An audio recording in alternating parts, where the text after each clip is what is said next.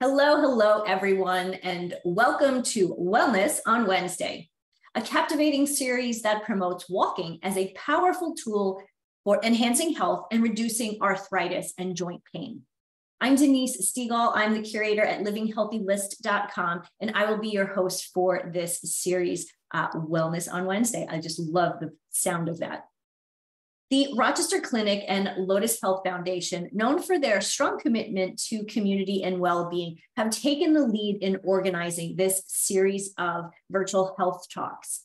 And thanks to Let's Walk Minnesota, which is a campaign that is sponsored by the Minnesota Department of Health and funded by the Center of Disease Control and Prevention, we have this amazing opportunity to bring this initiative to you throughout the month of June. Now, if you've missed a few, we've had several already. If you've missed a few, go to rochesterclinic.com and check out the replays. These conversations are truly, these are conversations that can change your life. This information is stuff that you need to know in order to live that healthy lifestyle that you've been searching for. Now, during these talks, our presenters are going to guide you in discovering exactly how walking provides you with enhanced quality of life. And that's what we're all looking for. We all want better. We all want to continue to grow. And it's the quality of life that we really need to focus on. And of course, we do that through whole food, plant-based nutrition. We talk about movement and lifestyle medicine, and how those pieces can contribute to improve your arthritis health and your overall health too. So our speaker for this week's Wellness on Wednesday is Dr. Jengyu Lai. Dr. Lai he's a doctor of podiatric medicine, lifestyle medicine, and chief manager at Rochester Clinic. His topic today is the whole person approach to managing ankle osteoarthritis, in which he will shed light on how lower extremity health is important to maintaining a healthy lifestyle and living healthy moving forward. So, Dr. Lai, hello and welcome back. Thank you. Absolutely. It's exciting to be here. I am really excited for your talk today because I mentioned earlier, I know I've been having some issues with my ankle. So I am really interested to hear, what's going on and what are things that I can do every day to make that better. And so I can, live healthy, vibrantly from now until the time I'm 101. Well, the oldest patient I ever had was 114. So 101 is not enough yet. Okay, maybe 114 then. Yeah. Well, let me just quickly make sure that you have the ability to give us your presentation, which you should. And then please take it away. Okay, thank you. Okay, let me share my screen. Share. Oop. Can you see my screen now? Yes. Okay. Wait. The only thing is, okay. So today I'm going to talk about ankle osteoarthritis. Maybe you're wondering why I talk about whole person care. Osteoarthritis by itself is very lifestyle related, and ankle is more complicated than other osteoarthritis in other joints. So let's.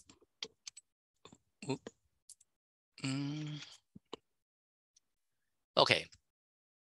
So today I'm going to talk about common systemic causes of ankle osteoarthritis, and also the local causes and how we do it in the whole person approach to manage this ankle osteoarthritis.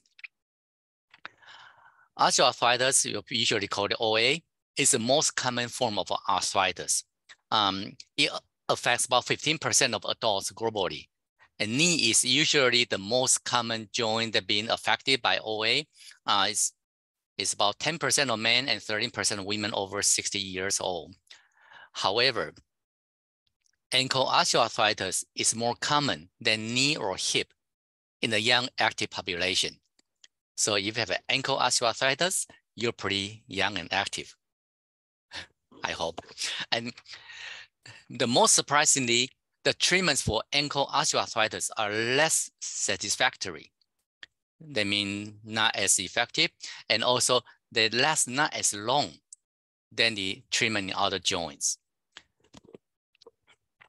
So when we talk about common causes of ankle osteoarthritis, I like to talk about the systemic, the local, and lifestyle. Systemic, I'm going to focus on female, obesity, bone density, and atherosclerosis, meaning the reduced circulation. Arthritis, when this is very important in women's health. The pelvis is different in men and women. The pelvis in women is wider because of childbirth, but because it's wider, this angle we call it Q angle. This is the angle of the femur, the thigh bone, and your body. This is called Q angle. This angle is wider in female. It doesn't seem like very different. However, you look at this in a normal, we call it a normal knee. The Q angle is about less than 15. When you increase the Q angle, just like the in the female, it usually have the knock knee. So it's very common to see women that when they walk, the knee are almost touching with each other. And then bow leg will be less than 10 degrees. So when you look at here, when this ball, you look at the ankle, not only the knee, but also the ankle, it has to turn. So why does it make a difference? So when you look at the biomechanics, you can come up from the top because of this angle and your body weight, it changes your joints. But at the same time, your foot and ankle can also change it. So that's how the female is has prone to have osteoarthritis. And the next one is obesity, body weight. I have to mention that last week, if you missed Dr. Esser's talk last week, you should review it. We have a lot of overlapping information. Also, when we discuss it multiple times, that means it's very important information. He mentioned the body weight at the same time. When we walk, if you think about it, when we walk, we have about 50% of the time, there's only one leg on the ground. That means the leg bears the body weight. Because we're walking, besides the body weight, you have some speed over there. So when we are walking, on average, we put 1.5 times our body weight on one foot. And then when we are running or jogging, that's 3 to 4 times body weight. But if you're playing like basketball, tennis ball, racquetball, or now the pickleball, it could be up to 8 times your body weight on your foot, on your joint. So, and that's why the body weight has a lot of impacts on the osteoarthritis. Higher BMI increase the risk and severity of ankle osteoarthritis. Obesity, definition of obesity alone increases the risk of ankle osteoarthritis by 26%. And by losing the body weight 10% or more can reduce the risk of ankle osteoarthritis. So the weight plays a big issue in ankle. And bone density. When the bone density is decreased, there's an increased risk of fracture. And we will talk about fracture and the ankle osteoarthritis. And because the bone is not as strong, it would change the joint loading pattern in the ankle. The loading pattern meaning the force on the joint.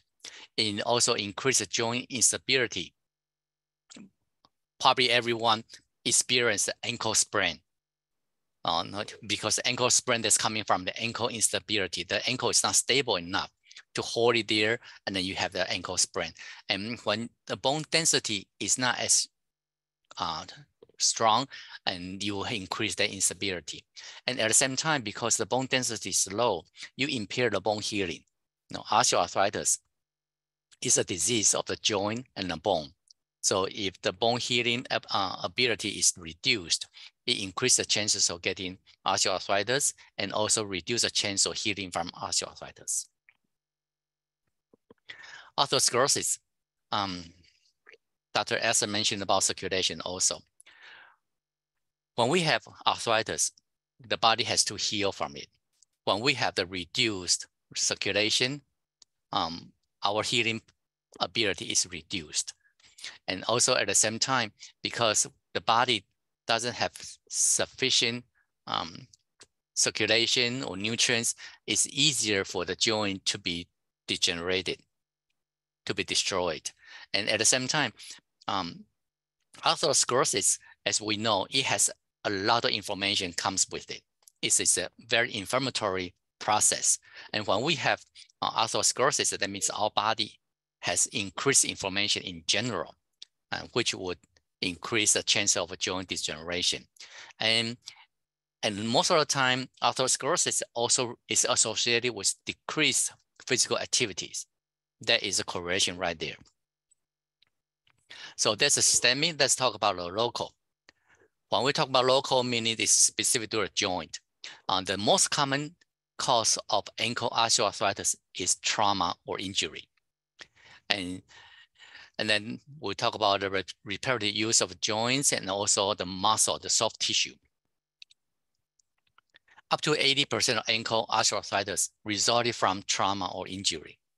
It doesn't mean that it injured the joints directly, but a lot of time it set off the event for the joint to be unstable or changing the loading pattern like that, and they will increase the chance of arthritis. So when we talk about repetitive stress, when we talk about osteoarthritis, everyone talk about overuse. So when we talk about overuse, it's not only overuse, it's really we put a stress there every day. And when we look at the normal ankle joint, you see this nice joint space right here. It looks pretty good. But when you look at osteoarthritis, you see the force right here. You don't see this decreased joint space across the board. It's not the whole joint, it's only one area. And that is the point of osteoarthritis. It doesn't happen just by across the whole joint. It only have one area. That's because of the biomechanics. When we have abnormal biomechanics, just like we mentioned earlier, for example, from the pelvis, you have a different structure, different angle. You change the alignment of the knee, of the ankle. At the same time, when you look at this foot, it's so-called neutral, normal position. The force is distributed evenly across the joint. But when your heel is not straight or your foot is not straight, you put a pressure in one specific area. And that's pretty much just like we look at right here, it's only in one area. That's because from the abnormal biomechanics. And this can come from above the knee or above the foot or under the ankle. That's from the heel. And that's from the biomechanics. So not only the reparative forces, but also because the abnormal biomechanics causes the forces to be applied to a specific area. There's excessive forces in one specific area. And next one, we'll talk about soft tissue. When you look at one ankle joint, it's not just the bone. The joint is held together by soft tissue. So you can look at the muscles, tendons, and all of the ligaments. When they are too tight or they are too loose or too weak, you change the function or pattern of the joint. So when you do that, again, you put extra forces in one specific area, and that's how will lead to the osteoarthritis. And when we look at the soft tissue, we always talk about, oh, maybe that's the aging, maybe that's because inactivity, everything. But one thing people don't usually talk about is hormone. How often women will say, oh, my feet are bigger after I had a pregnancy, or the joints are loose after pregnancy. And that's because in the late pregnancy, you have the body secrete relaxant to relax all the joints, everything to prepare for childbirth. However, it's not only the pregnancy. Estrogen will affect the stiffness and healing of the soft tissue. And as we all know, estrogen doesn't happen just during pregnancy. It's either from your pregnancy or it's a menopause, even the oral contraceptives, and just a regular hormone substitute or the monthly hormone production. It all changes the hormone content throughout the month. And all this will change the property, mechanical property of the soft tissue, like the collagen, the tendon, like that. And so here, by measuring the angle of the knee, because as I mentioned, that the joint is held together by soft tissue. When we measure the knee angle, it's pretty much like measuring the mechanical, indirectly measuring the mechanical properties of the tendons surrounding the knee. And you can see this, excuse me, the angle changes throughout the month.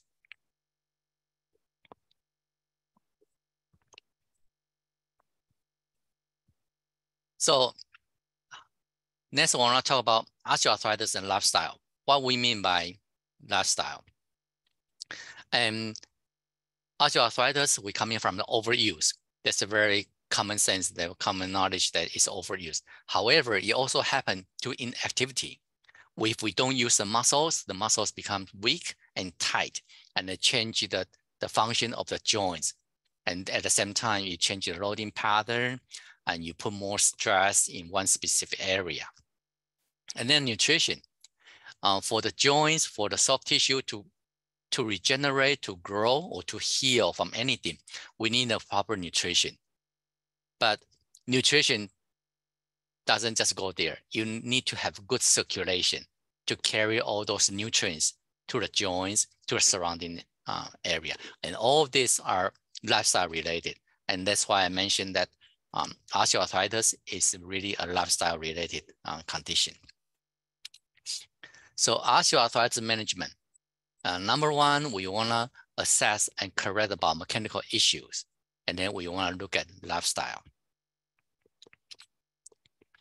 Biomechanical issues, as I mentioned before, you want to make sure your ankle, your foot, your leg, everything's in perfect alignment. And it doesn't just happen in the lower extremity.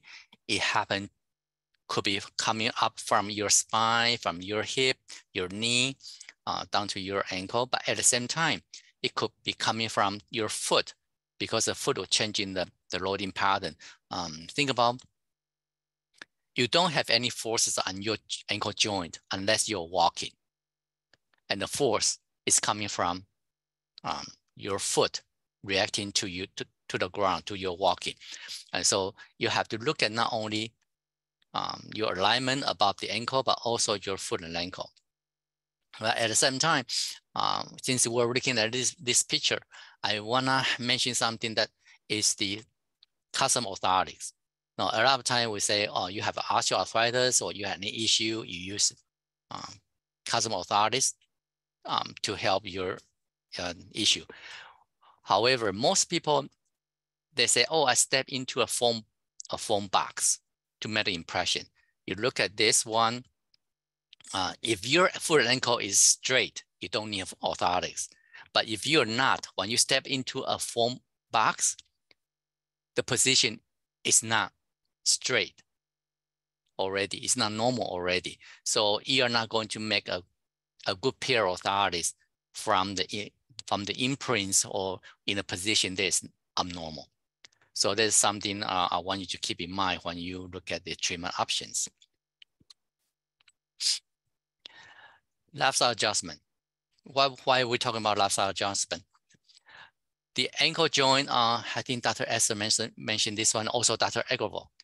It's a lot of information inside the body that cause the joint disease.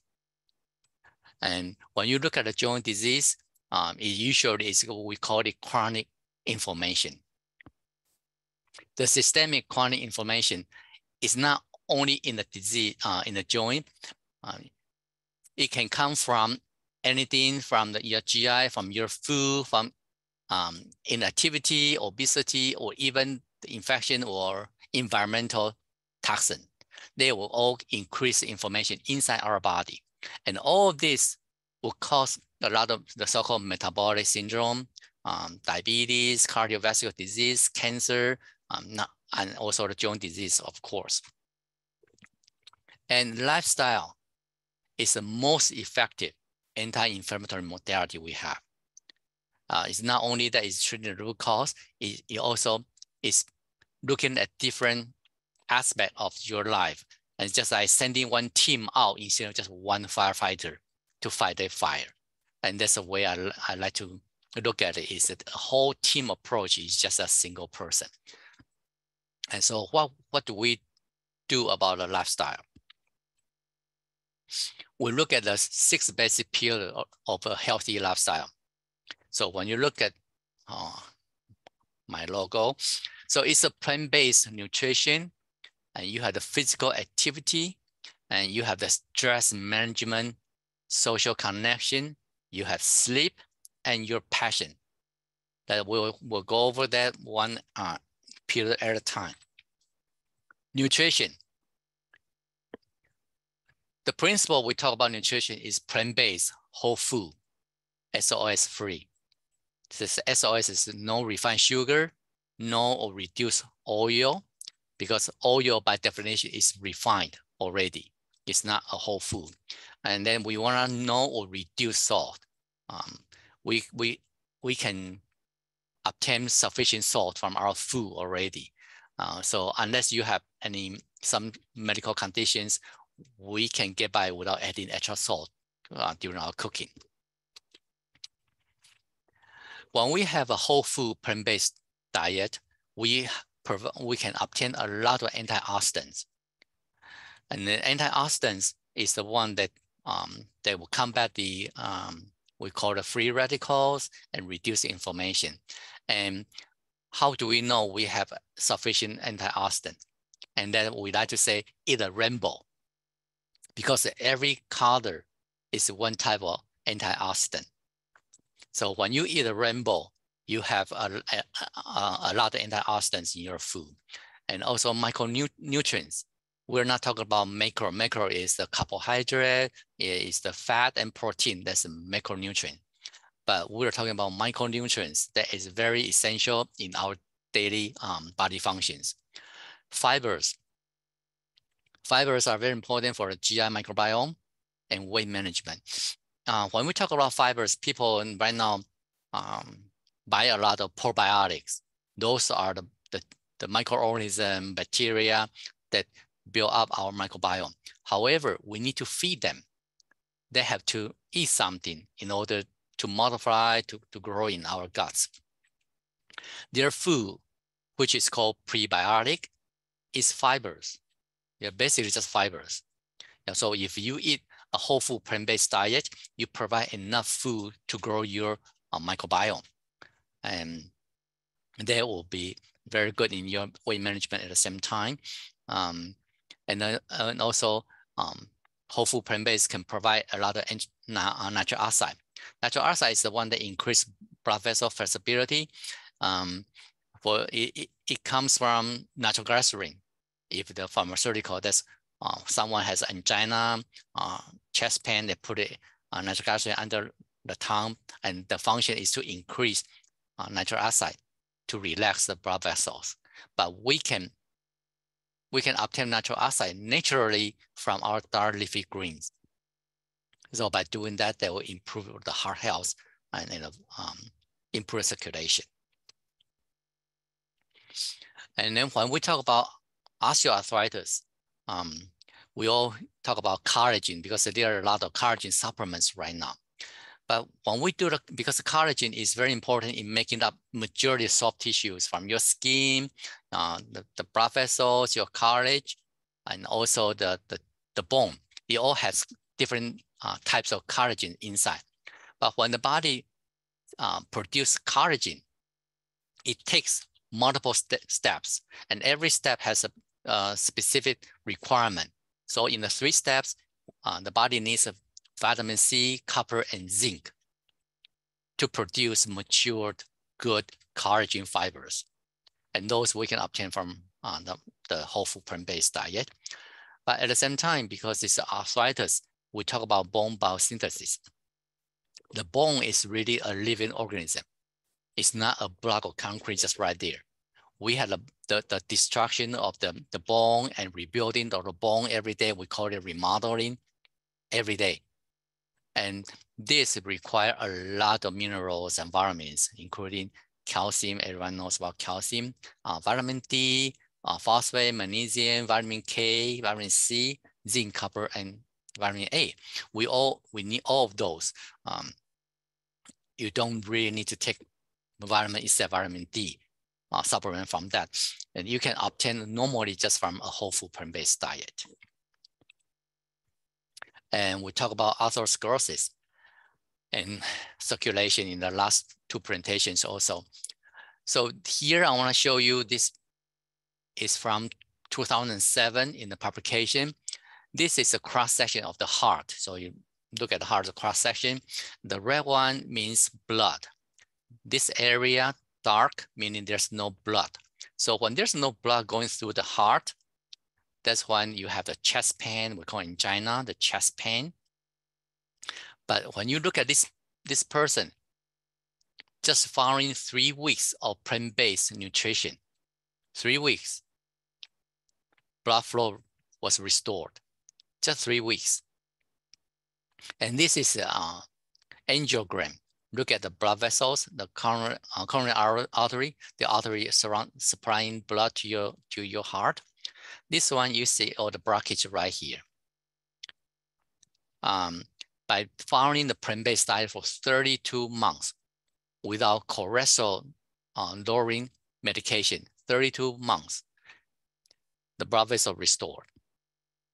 So is the power of plant-based diet that we can show scientifically like this. Yeah. Movement. Dr. Esther talked about exercise, and I like to talk about constant gentle movement. They are not in conflict. It's just different view or different approach. When we have constant gentle movement, we improve the circulation, we improve the microbiome. Yeah, Denise is doing what Dr. Esther mentioned, just do anytime. Yeah, it reduces your musculoskeletal pain. Remember Dr. Esther mentioned, even with arthritis pain, when you do the exercise, when you have the movement, you actually increase the lubrication, you reduce the pain right there. When you move around, you improve the function of a soft tissue surrounding the joint. So it really reduces pain. And you can reduce your stress.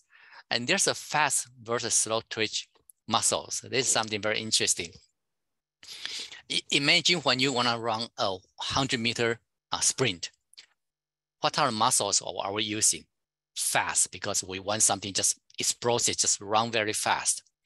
These type of muscles, they use glucose because the glucose is the energy source, the fuels for the cells. They want to burn it quick, and then you can generate energy and let you run very fast. That's glucose. And then when they don't have enough glucose, they also produce a lot of lactic acid. That's why you have muscle soreness right there. Versus slow twitch, that's the one that for the endurance.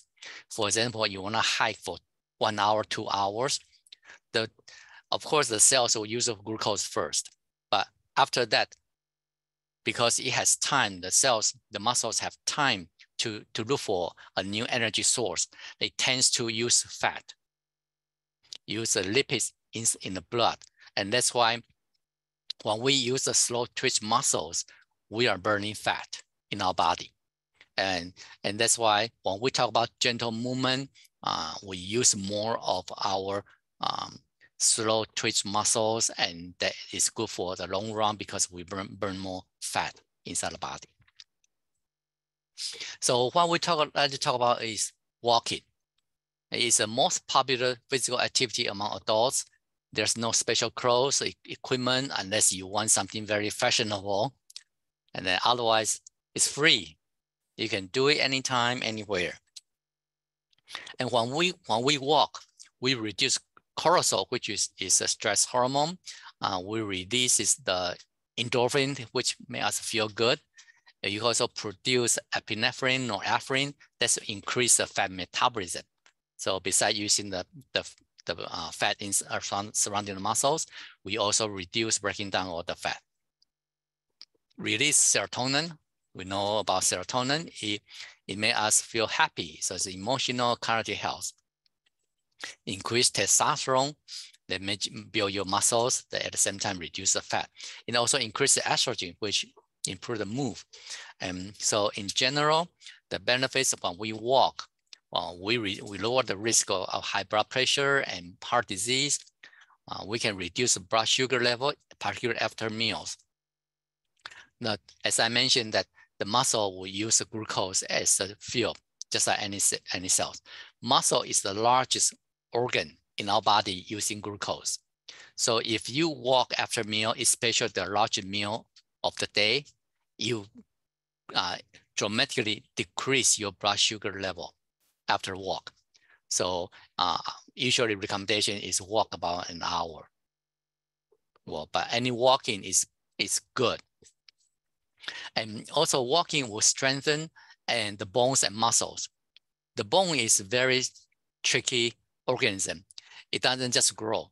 It needs stimulation, the stress, the pressure to enhance the bone growth regeneration. That means you need the pounding forces from the walking or running to stimulate remodeling.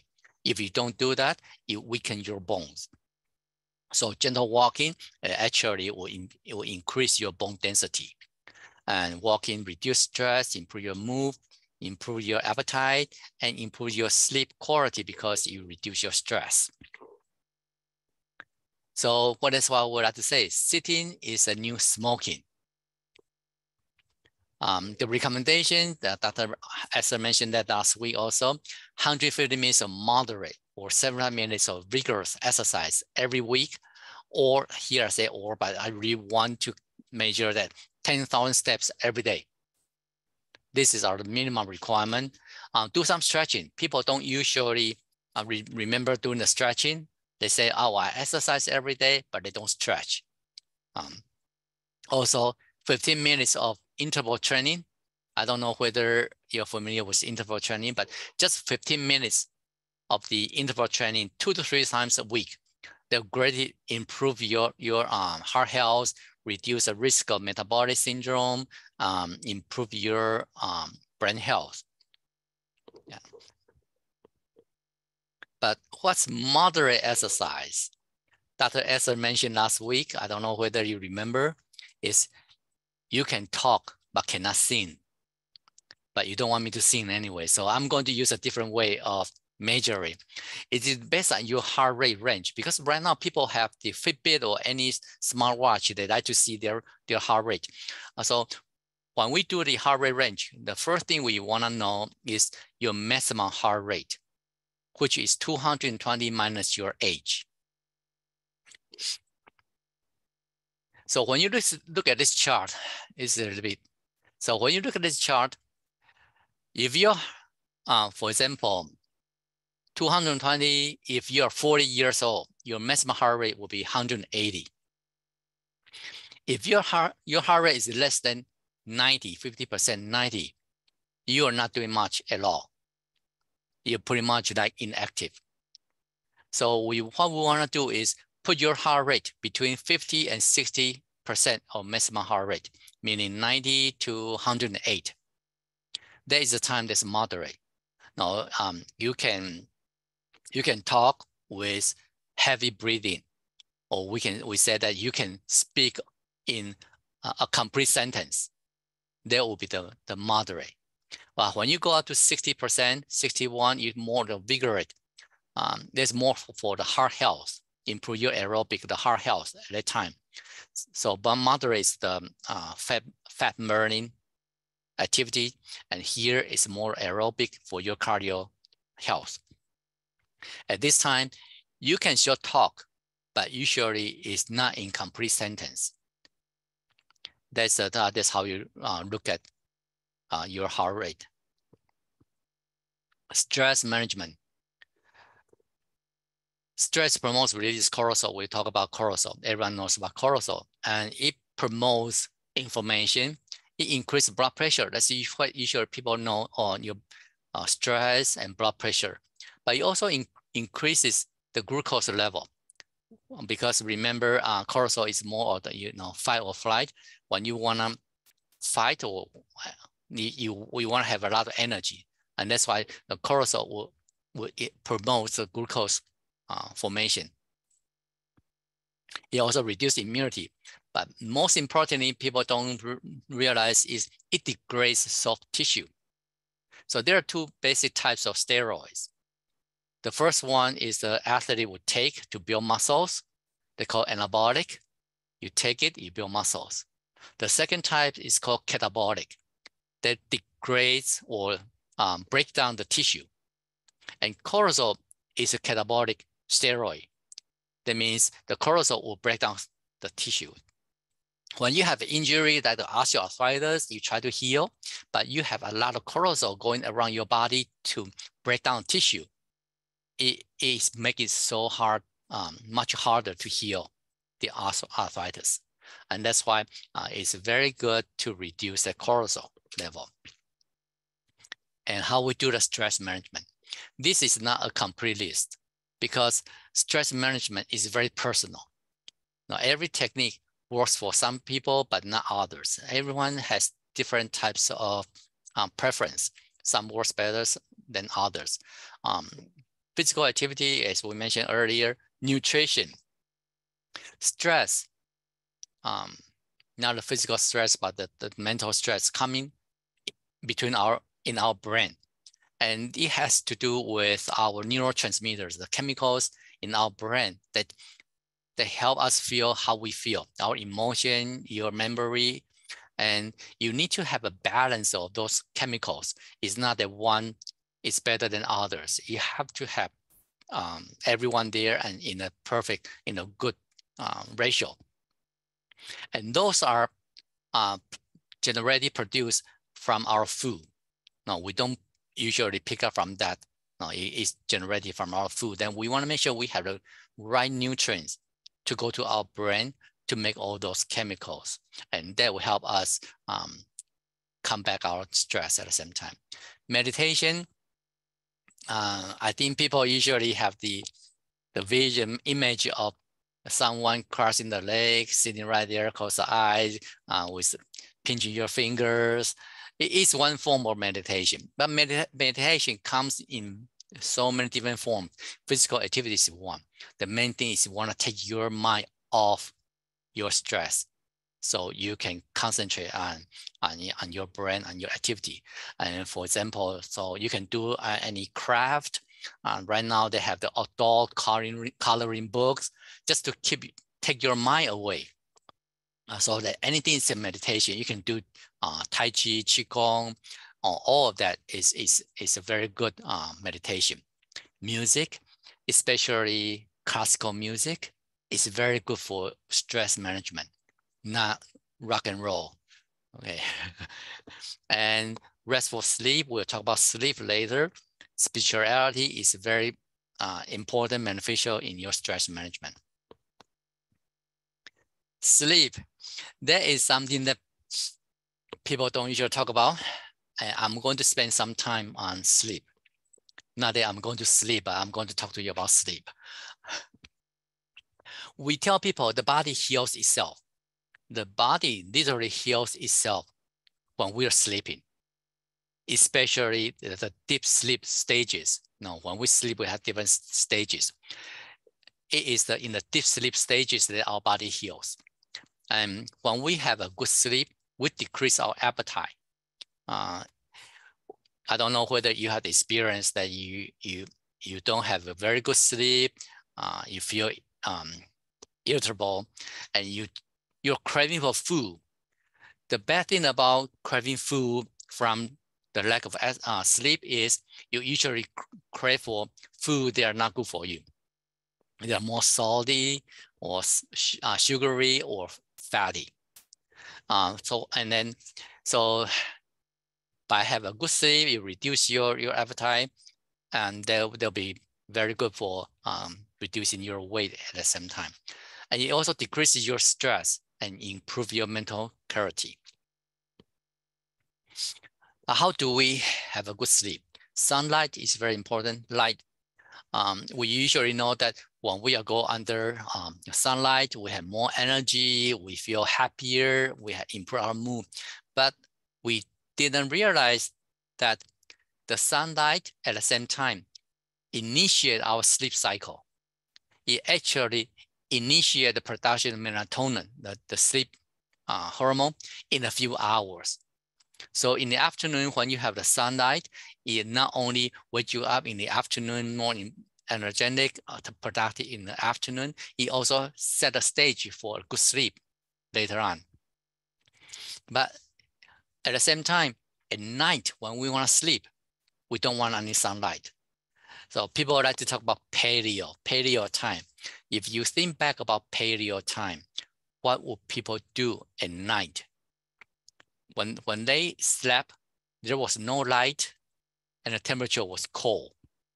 No electricity, no heater yet. And that's why it's very essential about the darkness and the cold temperature. Those are the key to a good sleep. So when we look at the temperature, here's body core temperature, so it looks a lot higher. You look at the temperature, it drops the lowest during the deep sleep zone. So when you look at this graph, you can see that the slowing down process makes you sleepy. The warming up process wakes you up. So in terms of we're talking about the core temperature. That's the temperature that pretty much that the heat coming from your body going to your extremities. That is a process of the cooling down that we reduce in the core temperature. What can we do to improve that or disturb it is food. If we eat at night, close to our bedtime, our body is still doing digestion. The digestion itself causes inflammation, meaning it increases our core temperature. So the recommendation is not to eat at least 3 hours before bedtime. We want it a lot longer, but at least 3 hours.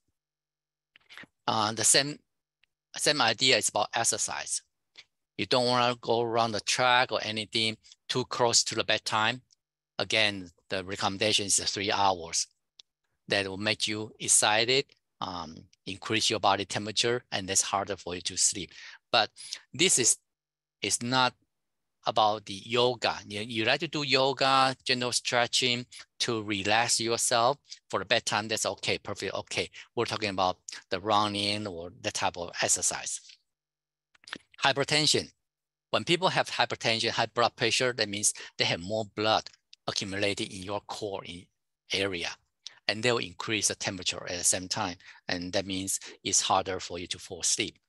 And people sometimes wake up in the middle of the night, they say, oh, I can fall asleep, but I'll wake up in the middle of the night. Usually I'll recommend that look at your bedding, your mattress, because if you stay in one place too long, you increase your temperature and you subconsciously turn your body to move to a colder place, cooler place to fall asleep again. So that's why we would turn at night. But most of the time we don't, it doesn't bother us. We can just sleep and do it without knowing. But once in a while you wake us up. So if you can do some strategy, look at your bedding, your mattress, make sure that you maintain a core temperature, it'll make you sleep much better. So that's temperature. Social connection. These are two people together. It's not a potato chip Pringles. So just in case you wonder, it is two people together. Social connection, it provides a lot of support. It's our support network. And it's more fun working together. It's much better doing in a group, not just by yourself. So the Surgeon General a few weeks ago just declared US having a pandemic of loneliness. And pain usually associated with loneliness, because when people has pain, they don't like to go out. But at the same time, when people are lonely, they actually increase their pain. So loneliness will increase pain. Osteoarthritis or any arthritis, one of the signs is pain. So by having a social network, they'll help us reduce the pain right there. Passion is a purpose. Why you wake up in the morning, what you like to do the most. That is a passion. There's a purpose in life, what you like to do. There's usually motivation. A lot of time we say, why this patient doesn't follow our direction, is not compliant of the treatment plan. And a lot of time by talking to them about their passion will increase their compliance, improve their motivation, improve the outcome. That is a passion. Okay, so in summary, for ankle osteoarthritis, we want to assess biomechanics. We look at the anatomical structure, look at the soft tissue functions, look at the walking, and let's look at the biomechanics. At the same time, we want to look at the lifestyle adjustment, look at their nutrition, their activity, their passion, their sleep, their stress, and their social networking. Any questions?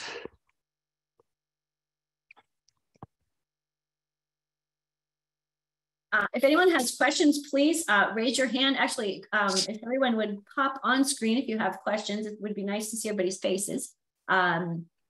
Raise your hand, wave to me. You can only do that if you put your screen on. Recommending screen on time here, guys.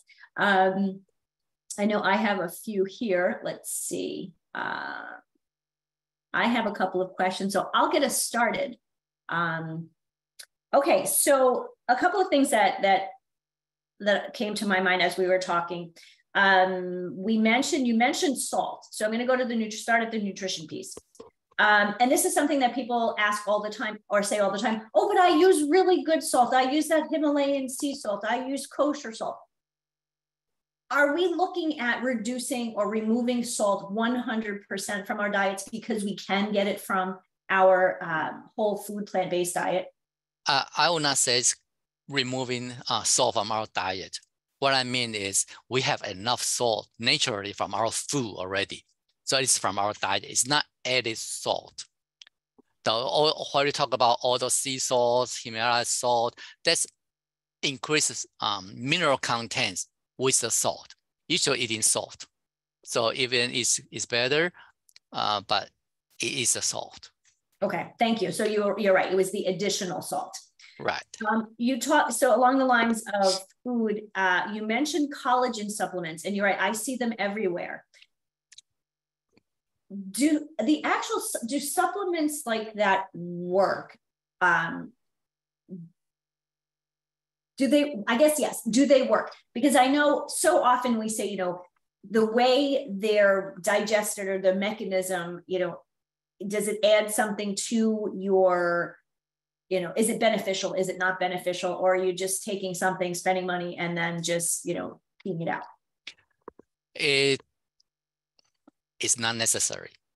I wouldn't say it didn't work, because now you provide the building blocks for the soft tissue, for the bone. You remember, if the collagen there, the collagen doesn't go to your body, go to the joints. It should be degraded into protein, and the body had to build again. So it's the same as eating more protein sources like beans, legume. You get the same thing. The only argument is there is one type of amino acid that making it is protein that is not as common, but you can eat food that has more protein and then still give you the same building blocks. So it's not that it's not working, it's just not necessary. I love it. Thank you so much for that. You talked about stretching and yes, the benefits of stretching. Let's talk stretching and flexibility. You know, we think stretching, oh, I have tight muscles, I should stretch. But what is the benefit of stretching and flexibility? Well, stretching flexibility is really make sure that your joints are working properly. So for example, if when we look at the ankle, when you have very tight Achilles tendon, imagine that it's so tight, what would you do? You're actually walking tiptoe because the tendon is so tight, have to pull you back. That's an extreme case. But then if you just reduce a little bit but still tight, that means you're putting more weight in front of your feet, not the whole foot, it's just more your feet. And then when you shift, you're putting more weight on the front of your joints too. So you get more wear and tear in front of your joints. And just like I mentioned, showed earlier, the osteoarthritis doesn't happen across the joint. It's one specific area. So in this case, you're putting more stress in the front of the joint. Sure. Right. And I can see that when, you know, when we used to say that tight Achilles tendon, I'm like, oh yeah, that's something I'm dealing with right now. And you're right. I tend to kind of like lean forward, and I can tell when I start walking that way, you know, I feel it in my ankles. I feel it in my knees. Yes. And then my hips after a while feel like they're not off or they're not in the right position. Yeah. So stretching, flexibility, all of this is essential to ankle health. Right. Okay. Anyone else? I still have another questions, but if anybody else wants to jump in, feel free. Okay. I have a question. So Mark, my husband, and I are both runners. He's been a runner his entire life. I started about 15 or 20 years ago. He's much more avid runner than I. Sometimes when we're running, we notice how people are running, not necessarily how we are running, but we notice how other people run. And a lot of times people will run and the foot kind of does this little flicky thing. Yes. How does that affect someone's ankle joint health, but also their ability to continue to run down the road? Well, when they're running, just like you mentioned, pointing out, you just imagine you're putting them as a knock knee position. So when you have a knock knee, the feet will go out, the legs will go out. So you're putting more stress on the medial side, meaning closer to your body. So that is a consequence that you're going to wear out a certain part. However, I've been told by runners, they will not change the way they run, because there are so many ways of running, different running technique. You can change your loading by changing the way of your running pattern, your running technique. You will move the stress to a certain part of your foot. Mm-hmm. And I've been told by people, even though they know they have pressure in certain part of your foot, they will not change it because that's the way they run. Interesting. That is interesting, because when years ago, my sister, and when we were in high school, we were in track, and they used to say, you know, make sure, you know, heel the toe. And then when I started running years later, it wasn't so much heel to toe, it was more midfoot kind of, yes. Because like, you know, you're kind of more bouncing as opposed to every time you're hitting your heel, you're almost stopping. Right. So that's the two basic type. Unless you're doing sprint, they put the stress on the forefoot. Mm-hmm. That's a sprint. But otherwise, people usually, yes, there's a two basic pattern that the runner will use. Interesting. Thank you. So Al has a question. Al, if you would like to come off of mute. Yes.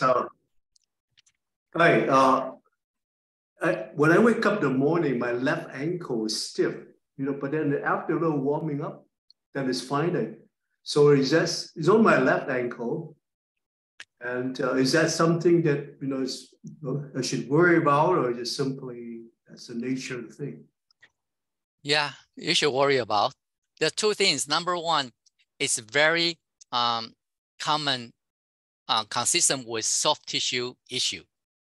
When you have soft tissue issue, like they mention your ankle, or people have the so-called heel pain, plantar fasciitis, they usually it's more painful first thing in the morning or after long sitting, because when you just wake up in the morning or after a long sitting, the soft tissue contract. And then when you stretch, when you start to move, the tissue being stretched, that's why you have pain. But after a while, the tissue warm up, and then you regain the flexibility and the pain goes away. Mm-hmm. That's very common. That's very indicative of soft tissue injury. And secondly, it's not uncommon to have pain on one side, because that tells me that that's a mechanical issue. And just like, and most of the osteoarthritis is a mechanical issue, and it's usually happen on one side. Yeah. So what kind of treatment what should I do to? It's really need to look at the whole body. Mm-hmm. Now, the body is very interesting. Now, if you have left ankle issue, doesn't mean that your problem is on the left.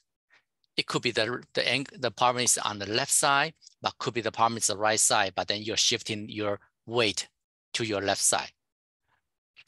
So it always requires a physical exam to really look at the root cause, not just treating the ankle. Okay, thank you. No.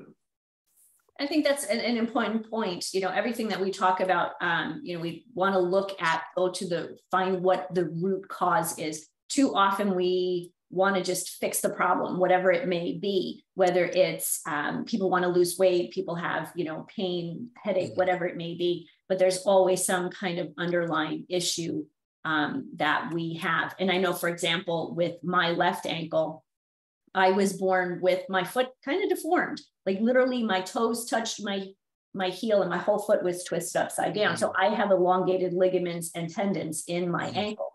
So I've known that my entire life. And, you know, well, no, that's not completely true. I've known that since I was an athlete in high school.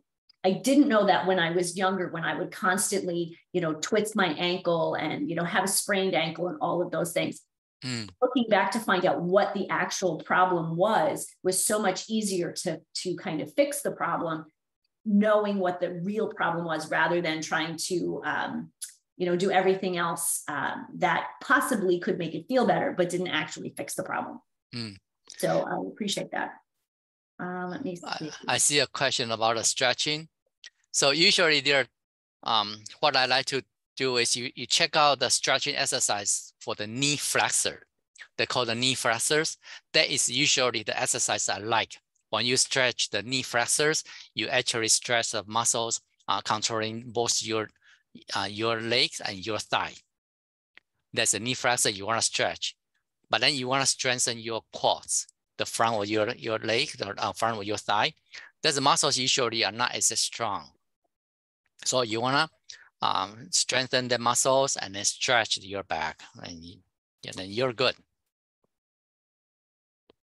And I'm sure there's loads of great videos on YouTube for that also, right? Lovely. Well, we have 1 whole minute left. If anybody else wants to add anything, if not, we can. One more question. This session is being recorded. Would it be available somewhere on it's going to be on YouTube or something? Is that? Yes, you'll be able to find the replay on Rochester Clinic on their website. It'll also be up on my YouTube channel at Living Healthy List. But all of the recorded Wellness on Wednesday presentations are on the Rochester Clinic, rochesterclinic.com. Yes. Thank you. Certainly. Okay. Well, then I hope everyone has found this information to be incredibly interesting and helpful and really life-changing. Please join us again next week for Wellness on Wednesday, June 21, when we will have Dr. Amy Rabiton from Mayo Clinic, Rochester. She'll be here to share with us how movement is good medicine for kids too. So really looking forward to that conversation with Dr. Rabiton. It'll be a little bit of a different take on what we talk about more often. We're usually talking about, you know, older people and aging and adults. So it'll be interesting to bring in, you know, how do we bring this to children so when they get to our age, they're doing better than we are today. So thank you everyone for being here. Please, again, we'll be here next week and you can sign up for the presentations on rochesterclinic.com. We will see you next time. Thank you. Thank you.